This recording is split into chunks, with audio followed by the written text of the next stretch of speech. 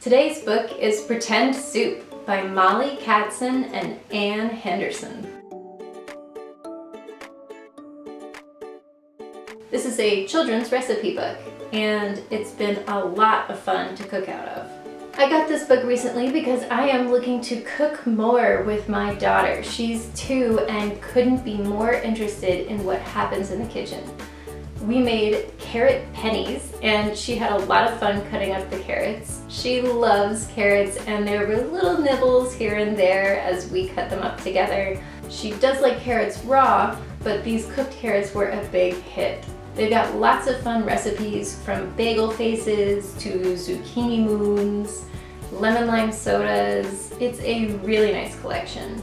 One of the best things about this book is that the recipes are told twice. First, there are full descriptions of the entire recipe, including bits only the adults should do. And then when you turn the page, there are lovely illustrations showing your child exactly what you're going to be doing together, even if your little one is too young to read. We've only gotten through a handful of these recipes, but I am so excited to try more. I love getting to cook different things in the kitchen with my daughter, and like everyone else, we do sometimes get in a rut, so having something different is really nice. I've been really enjoying our run of books on food and eating. I'm getting ready for a new topic. I was thinking manners and behavior, but I'd love to know what you guys would love to see. Let me know down in the comments section, and don't forget to subscribe. Thanks. See you next time. Bye.